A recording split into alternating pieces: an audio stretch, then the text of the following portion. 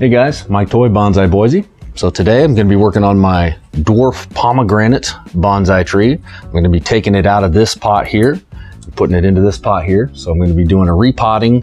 I'm going to prune some of the roots depending on how it looks. And I'm definitely going to be pruning this down because as you can see, I've just let it grow wild all winter.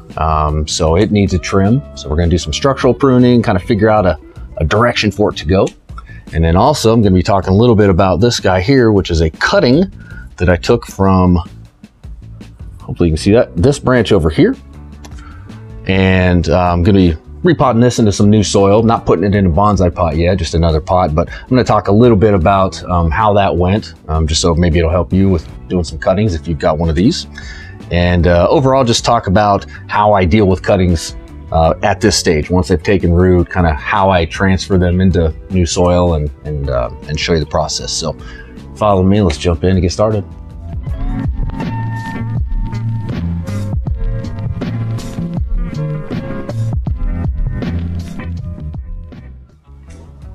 All right, I'm back. So here's my Dwarf Pomegranate Bonsai tree. I'll tell you a little bit about this and about dwarf pomegranates in general. So I got this for, I think it was $8 about 2 or 3 years ago at a nursery here in town. And the only reason I got it so cheap is that he didn't know what it was. I didn't know what it was either. He thought it was a sarissa, which it does kind of resemble a sarissa, but I didn't know what it was either. And I was just looking for something to play with. And so I got it. So that's how I acquired this one. But one thing I do like is that it has really nice taper, starting at the bottom, tapering real nice up to about there. I don't like this little bulge at the very bottom at the base here. So we're gonna see how it looks under that and see if there's something we can do about it. A little something about dwarf pomegranates in general is that they are considered a tropical tree. They're from the Mediterranean originally, from what I understand, but they're considered a tropical tree. So that means they're hardy in zones 8 and above, give or take a little bit. Basically, if the temperature dips below 40 degrees, it's too cold for these. And I personally wouldn't even chance it at 50 because in my experience, sometimes if they're a little sensitive, 50 or even 60 could shock it and it could actually kill the tree. In other weird experiences I've had where it can handle 40 just fine and doesn't skip a beat. But as a general rule, if it gets to about 40 degrees, then this tree needs to stay inside. I kept it inside all winter long. I had it outside last summer, but I had it inside all winter long because I'm here in Boise, zone 6. So that's a little something about it. A couple other characteristics and features about these is that they, later in the summer, they develop these really cool, bright red flowers. I wish I had, if I can find a picture, then I will post it right here. But I don't know if I have one or not, so we'll see. After it flowers, they will actually develop fruit as well, like small, just miniaturized pomegranate fruit. Mine has not yet. I don't know how old it is since I got it at a nursery and they didn't know even what it was. So I don't know how old mine is, but I understand they have to be at least 3 to 4 years old before they will develop fruit. And even then it's under the right conditions. So, if you're trimming it all the time and pruning the roots and stuff, that tends to hurt its chances of producing fruit. So, so just take that into consideration. If you have one and you're trying to get it to fruit and it won't, just maybe reduce how often you prune it. I know, not to go off on a tangent with that, but I know a lot of people will keep their bonsais trimmed up pretty neat all the time. So they see it start getting a little too out of whack, like they would never let this happen here. They would keep it in shape roughly most of the time. Other people are the opposite, and they'll just let it grow wild and then prune it way back. And let it grow wild again, prune it way back. And then that's it for the year. I've tried both, but I'm starting to lean toward the philosophy of letting it grow wild, pruning it way back twice a year. With some minor, I will kind of nip at it here and there just a little if I see it going in a direction that I know I don't want it to go. So in other words, if I see some big branch right here just going off, I might nip that in the bud and take it off. But otherwise, I'm not worried about keeping it neat and trim all year. And the reason why is because it does weaken the tree a little bit each time. So rather than letting it grow strong and then taking a big whack at it and then letting it recover and taking a big whack, you're just constantly nicking at it. And so over the course of a few years, it gets weaker and weaker and can eventually severely hurt the health of the tree and even kill the tree. So once I heard that style, I sort of started gravitating toward it. So take it with a grain of salt, but that's just what I know about these. Back to this dwarf pomegranate, since I went off on a tangent anyways. One thing you're gonna see here, and I'll tell you what, let me zoom in so you can get a better look, and then I'll talk about why it looks a little crazy and weird here. So let me zoom in here. Okay, so that's a little bit better look. So what you'll notice here is all of the branches are sort of growing in this direction. And the reason is I had it against a window, the window being right here. So it naturally wants to grow toward the sun. And one thing about these dwarf pomegranates is that the newer, younger branches, as you'll see, are very weak and flimsy. Maybe not flimsy, but flexible is the word I'll use. So they're very flexible, as you can see. I mean, they're almost transparent if you look at the outside of the branch stem here. You can see it's almost transparent, like you can see right through it. That's how flexible and sort of weak they are. So what I'm getting at is that that's the reason why they so easily bend and grow toward the sunlight. So shame on me for leaving it in that direction so long, but at the same time, it's an easy fix because you can either A, we're gonna be trimming it anyway, so we'll fix this, or B, you just move it in this direction. So now all of a sudden it wants to grow this way and it'll sort of straighten them out. And also it can develop some character in the movement of the branches when you do that, because after they've been growing this way for a while, it will eventually start to harden off, like down here. So then when you change direction and it wants to grow back this way, it can start to, like I said, just create some movement and everything's fixable. So a couple other things I'm going to point out. If I can get this out of the way for you. You'll notice that the branch, or the trunk, is very straight right up the center, and then it starts to curve out up top here and off to the right. And so I think what I'm going to do when I repot this is I'm going to repot it to kind of make this a lean, again, like as is now. I almost always plant these at a lean like this, just to create some movement and character. I'm going to continue on, except I'm going to move the direction of the lean more like this and see how that looks. I may do it and I just may hate it, but I'm thinking if I move it more like this, so that it's kind of like that per se, almost even like this, so it's not quite at such a drastic angle of a lean. If I do it like this, that will help straighten some of these branches out a little bit better, and it'll just, work toward that goal of creating movement without it being super drastic. I don't want big 90-degree turns. I just want some gradual, subtle, and cool looking curves. So that's sort of the plan there. That being said, let's go ahead and trim up some of these branches. And we know, since we're going to lean it up kind of at an angle like this, keeping that in mind, we know that this is just going to be in the way here. So I'm going to take this way back like that. And again, looking at it from this angle, I'm going to take this back to here.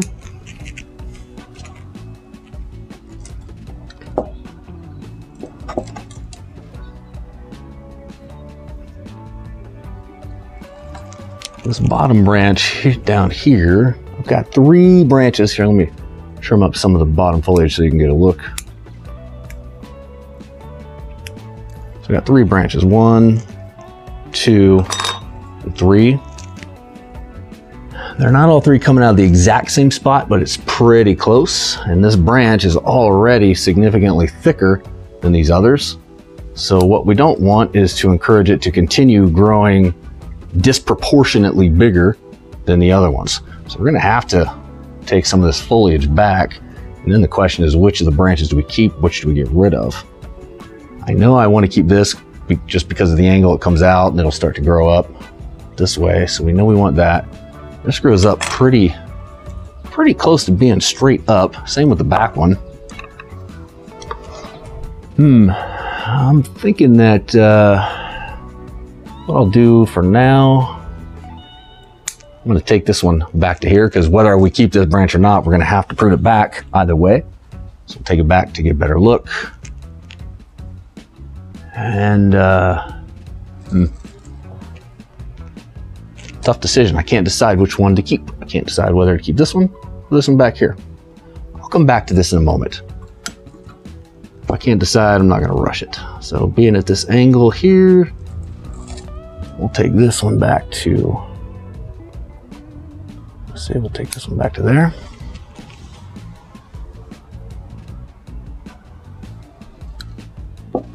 Let's see, again, going with this as the angle it's going to go with. Take this one back to here. Take this one back to there.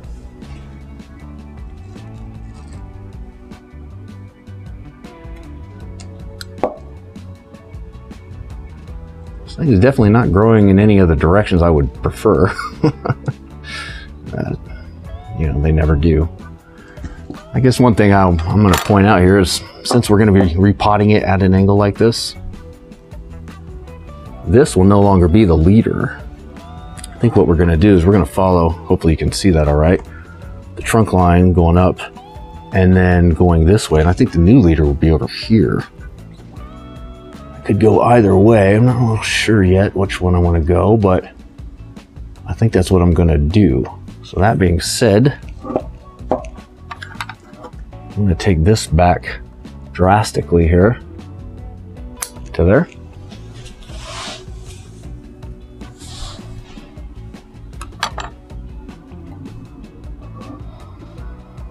And let's see, take this one back to, I don't want to take too much oomph out of it. I'm going to be a little generous with how much I leave at this point. And this one back here, I'm starting to lean toward keeping this and getting rid of this one, because it's too far in the back. It's too straight up. But I'll tell you what I'll do. I'm going to take it back pretty low, and we'll keep it as an insurance branch. Just so that, you know, in the odd event that this one would die, it doesn't look like it will, but if it did, we've got this one. I'll keep an eye on it over the next couple of weeks and, you know, maybe do some corrective action if I have to after that. Now, I'm going to spin it around here. Actually, I'll just do this because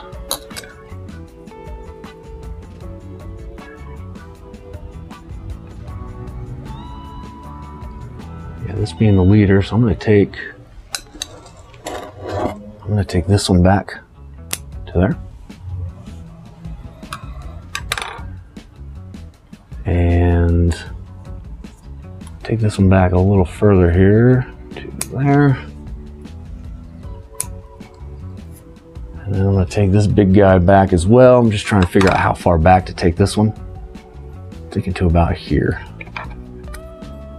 Now I might just be on the safe side and keep it, again, for insurance.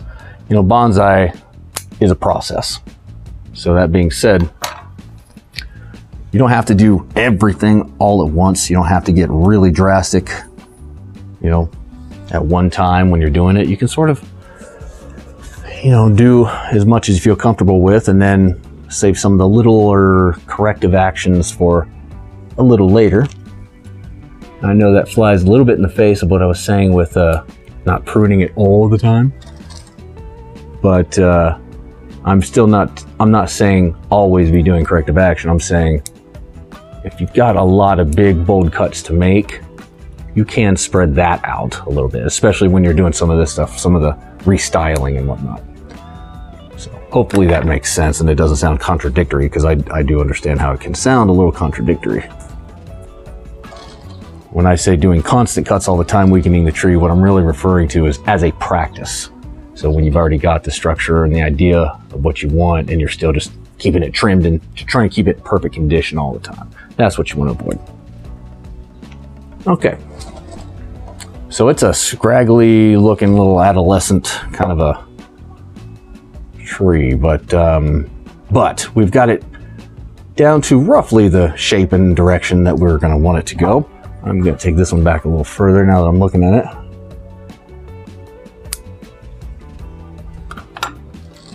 Okay, so that'll work for now. Now, if I see any branches that are crossing or 3-4 branches coming out of one spot that maybe I missed earlier, I will fix it. But for now, I think that's okay. Let me give you a spin of how it looks here.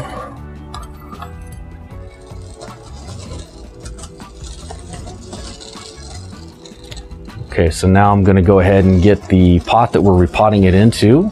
We'll get it prepared, and then we'll move it from this pot that it's been in for a little while into its new bonsai pot. So let's do it. Okay, cool. So I got my bonsai soil here that I'm gonna use, and I got my bonsai pot.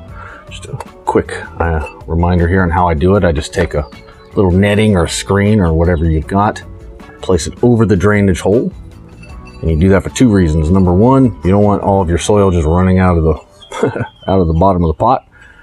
And 2, it, in theory, prevents any kind of clogged drainage issues. So I put the netting down. Now, 2 things you can do. You can put some pea gravel or just some small rocks on the bottom there to kind of hold it in place, and also it further prevents any kind of clogging. But if your soil is chunky enough, like I think this is, then you don't necessarily have to use small rocks at the bottom. So I'm gonna not use rocks this time. And I'm just gonna put a small layer here at the bottom, like so.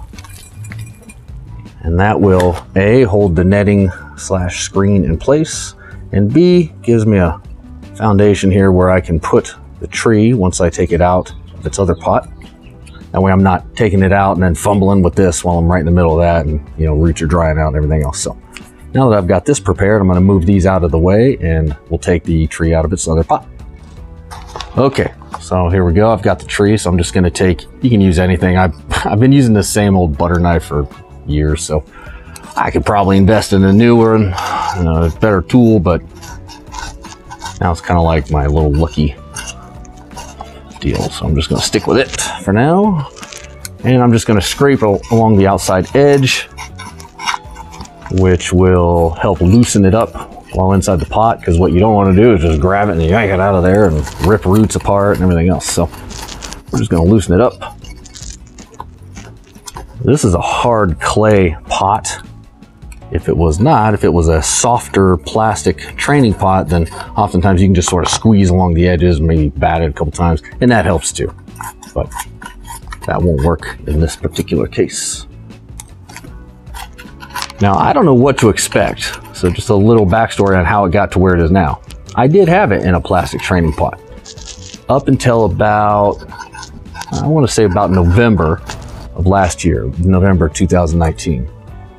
And I wanted to get it in a little better looking pot because it was coming inside, and I thought, I'll just slip pot it. So that's what I did. And that was when I trimmed off this branch, I think it was this branch here, and got the cutting. But anyways, I was short a couple ingredients on soil, so I sort of skimped a little bit. So I don't know how it's gonna look. Let's see how it feels. Let's start with that. It feels pretty loose, which is not a great sign. Trying to do this carefully here. Okay, so it was kind of what I was afraid of, which is that it never really penetrated that soil very well. Not the end of the world, it just means that it didn't grow as vigorously and healthy as it could have had I used better soil, or I think I was sort of just doing everything at the time, and I skimped on used what I had. Should have used better soil. But anyway, so now we've got it out, we're just going to rake off some of this old soil. I really don't want to trim hardly any roots at all, now that I can see it doesn't have that many roots to trim. Anytime you trim roots, while it is necessary to do, it nonetheless always takes some oomph out of its growth. And, I won't say it always hurts the health of a tree, but it certainly doesn't always help. And there's exceptions to every rule, so as always, take everything I say with a grain of salt. So there we go. So that's a good idea. Now I can get real nitpicky. I will show you this here. It looks like this root is dead. Now I take it back. It's got one live little root here at the bottom. but I don't think it's worth keeping just for that one live little root. So I'm actually gonna get rid of this long root here because it's just gonna get in the way. One little live root does not justify its existence there. So we're gonna get rid of that. Got another one over here that I can see. I'm just looking for any dead roots. There we go. Can't quite tell on this area. It had a little aerial root. Can't tell past that. It does have some life. We'll leave that for now.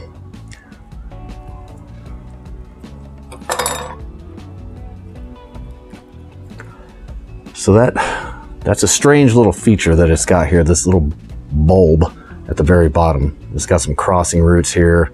So I'm not happy with its the way the roots are right now. Not happy with it, and I'm not happy about the fact that I can't get too crazy with it either because of the fact that it is the middle of summer. So I'm just gonna have to make do with what I got, and that's okay. This poor tree has been through heck, man. I put it in less than high quality soil last winter just to kind of get it by. It suffered. Now I'm repotting it in the middle of winter. It's gonna suffer again. This tree's gonna hate me by the time we're said and done. Okay, so there we go. So now what I am going to do is grab its pot that it's going into and let's put it in its new soil. Okay, so here we go. So we got the new pot here. As we were stating before, it was at a lean kind of like this. It was a pretty extreme lean like that. I don't know if I want to go that extreme. I'm gonna stand it up a little bit more and actually go a little more to this side, which is gonna be challenging based on where these roots are. Would have been better if they were on this side. It would have helped with this lean, but you know, it is what it is. So I'm gonna work with what I got. Let's see. Something kind of like, that might be too much at that angle.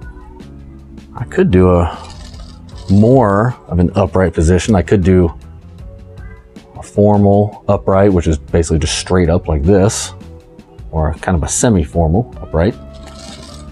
I'm now starting to lead toward a semi-formal upright, which is still a little bit of a lean to it, but not nearly as drastic as it was. And actually that's a perfect height where the soil will be because it'll settle in there a little bit. So yeah, I think I'm gonna go with this right here for its direction. So I'm gonna show you here. Hopefully I can keep it in this one place while I'm spinning for you. Okay. Yeah, so we're gonna go with that. So what I'm gonna do now that I've got the angle and whatnot that I'm gonna go with, grab my soil. Actually, I'm gonna spin it around and I'm first gonna add some soil in the very bottom middle there to fill in this cavity.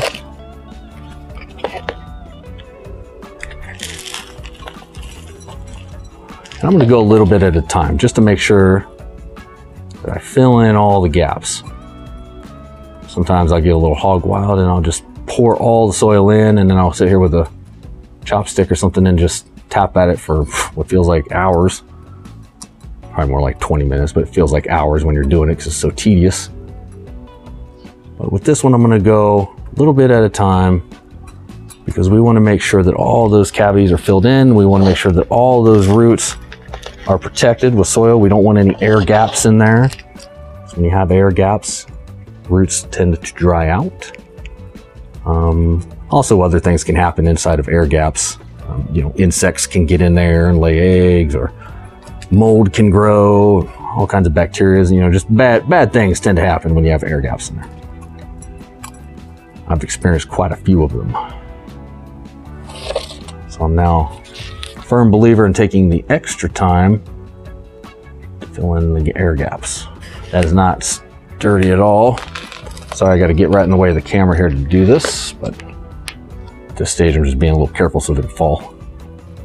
I'm going to start filling it in. Speaking of that, I'll point something out here. Most videos that you watch, people repotting bonsai trees, they wire the tree in, which is not a bad idea at all. I should probably do it more often than I do, but I can also sort of get away with not doing it because I don't have cats or little kids or anything that, you know, run around and knock it over. It's not at a spot where it is exposed to high wind. So I don't have that working against me either. So if I was battling one of those issues, then yeah, I would probably be more apt to wire these in more often, but I'm not. It's pretty protected where it's at, so I can sort of get away with it. I do still place rocks on the top after I repot a tree because it helps keep it in place in a more natural way, I think. That's the other reason I don't like wiring them in is that, you know, sometimes you can damage the roots when you're doing it because they're already in kind of a vulnerable state because they're being exposed and they're, you know, they don't like that, and you're cutting them and you're getting to more sensitive spots. So it just depends. You gotta, as always, take it all with a grain of salt because there's other people that'll swear up and down how wrong I am and how all my trees are going to die. You'll always have those people too. But you can get away with it. I get away with it all the time. Okay, so that's fairly sturdy now. It's not as sturdy as I would like, so I'm just going to work it in the back a little more. Sometimes I'll just sort of put my finger on, just sort of shake it like this, and you can almost feel it work its way down. I'm not going to go too crazy on it because I don't want to compact it. So that's enough on that. So there we go. Now I'm going to add just a little more soil around some of these edges here.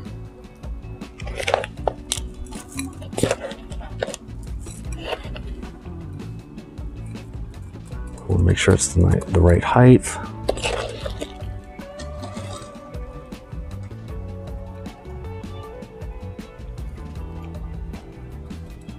Kind of like that. Then we're going to go give it a rinse. And after we give it a rinse, some of this soil will settle in and it will actually take care of a lot of those remaining air pockets, if there are any, for us. And we can sort of see where it's at level-wise with the soil, and we can see if we need to do any more work. So let's go give it a rinse.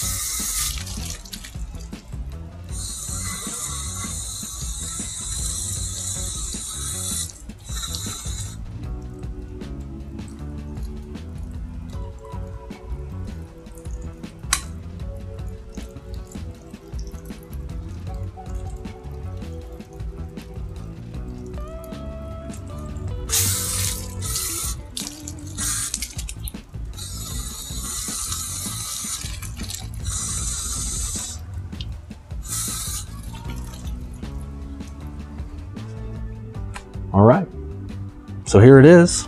Now that we've got it rinsed off and gave it a good soak, let me give you a spin here.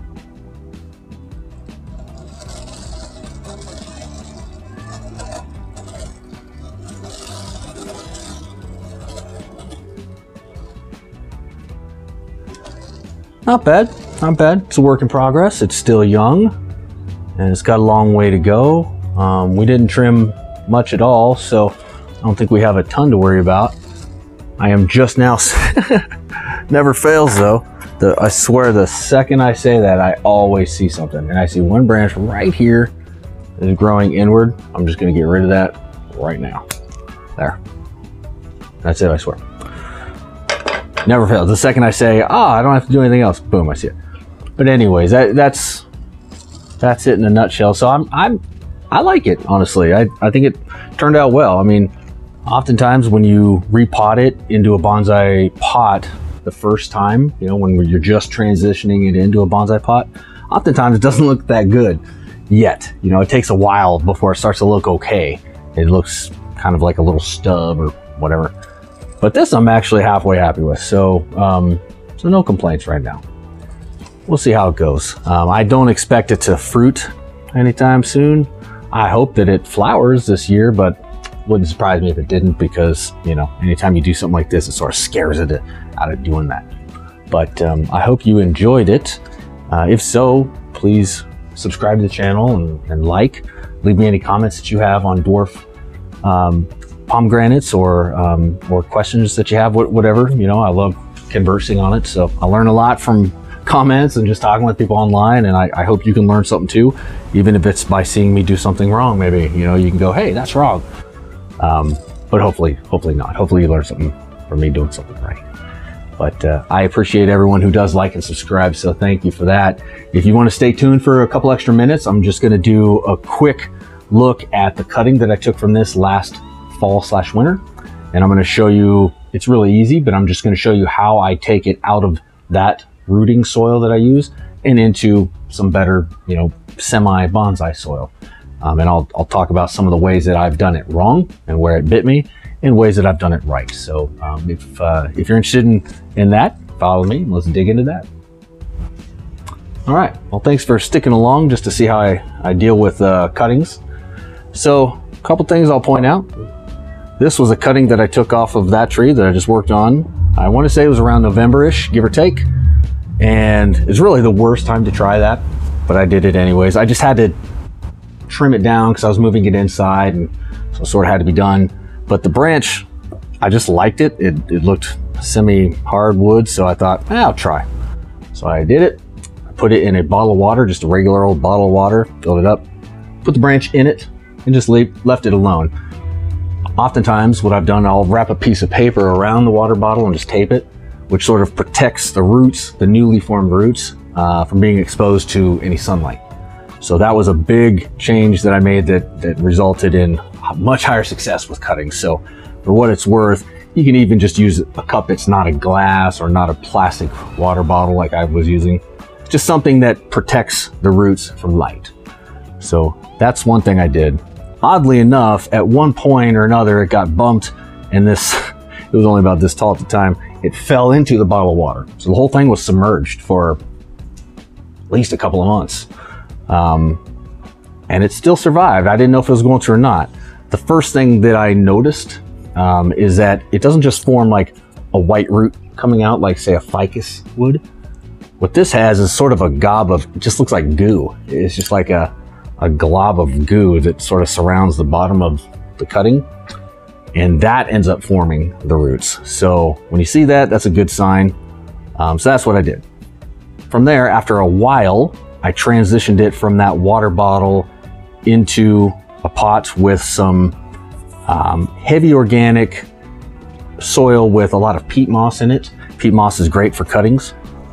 And then on top of that, to ensure that it continued success, because it started to have a couple little leaves at that point, I took that same water bottle, or maybe a different one at this point, in fact, it probably was a different one, and cut it, put it over top, poked some holes in the top so it could still ventilate air, and that worked as sort of a semi-greenhouse. It's just sort of a cheapo way of duplicating the effects that a greenhouse would have, but it worked, and it worked real well. Once it got to about, I'd say, this tall or so, I took that off once I felt comfortable with it, and it sort of got a little wilty for about a week, and I thought, oh man, all these months, and now I just messed it up.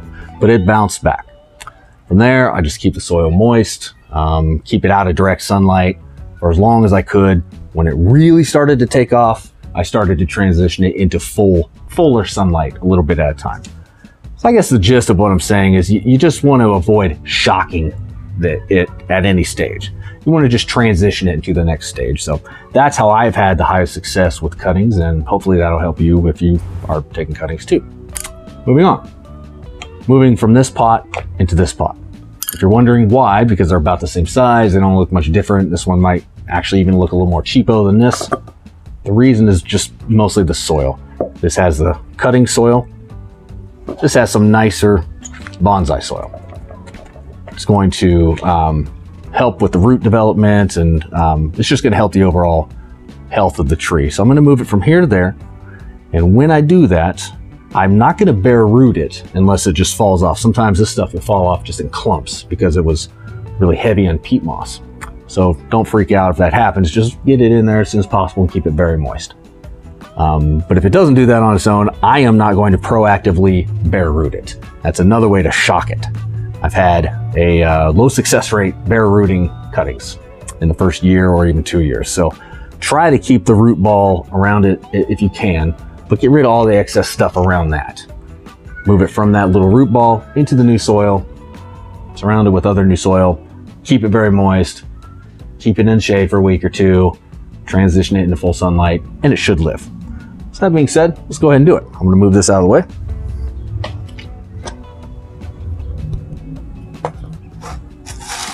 All I'm gonna do here, same thing I did on the last one. I'm gonna take my trusty little old butter knife that I've been using for years. I'm gonna cut around it. What we don't wanna do is cut roots, because even though this is going on, 6, 7, 8 months, something like that, it's still very small, very young, very delicate. So we don't wanna shock it. We don't wanna cut any roots at all. I've seen videos where people do root pruning at an early stage. I would really advise against it. While yeah, you can do it and get away with it, and yeah, it needs to be done on a bonsai tree eventually, I would wait as long as you can. You're not really hurting anything by waiting. Okay, so there we go. So this, actually, I am pleasantly surprised. Let me show you here. This has a ton of roots. Look at that. Good, healthy white roots as well. So that's a great sign. I'm really happy to see that. That's what you want to see. So I'm gonna scrape just a little bit of the soil off of here, just the excess old stuff that was on there. And it looks like I did have some bonsai soil underneath this rooting soil, so that's good. Okay, and that's all I'm gonna do. I'm not gonna do much else. I'm gonna move this out of the way here. I'm gonna grab its pot that we're putting it in. Just like so. Sometimes if I'm thinking, I'll even sort of spray it down or get it moist there before I put it in. But I wasn't thinking, so I didn't. So now that it's in there, I'm gonna break it up just a little more if I can, whatever I can get away with here. It's got a lot of good healthy roots, so I'm not very nervous this time around about it. Do it sort of like this angle here.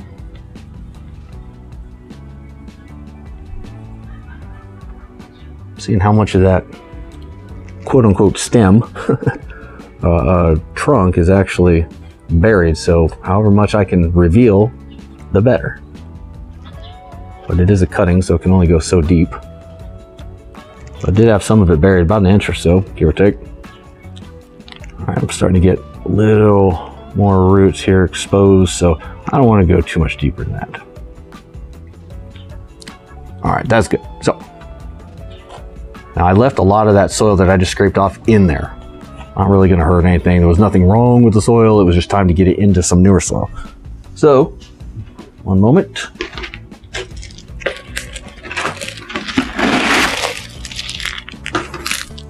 Okay, so now that we got it in there like that, got it at the angle we want, got some nice good movement this way, so now it'll grow up like that.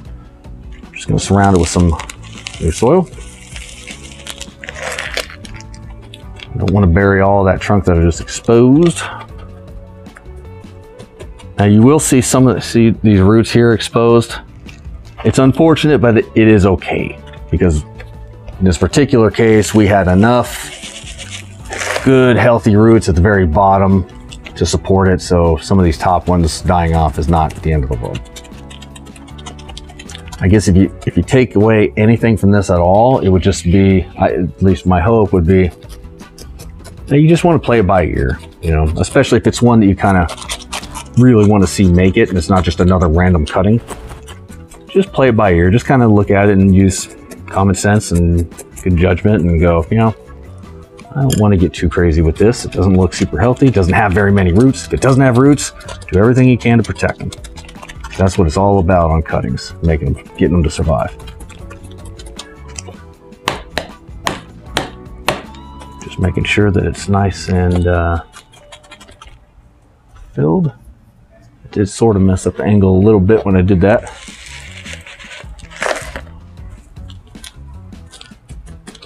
I'm actually going to cut some of these very top roots here. Even though I said I wasn't going to cut any roots, I am in this case. Just these ones that are showing.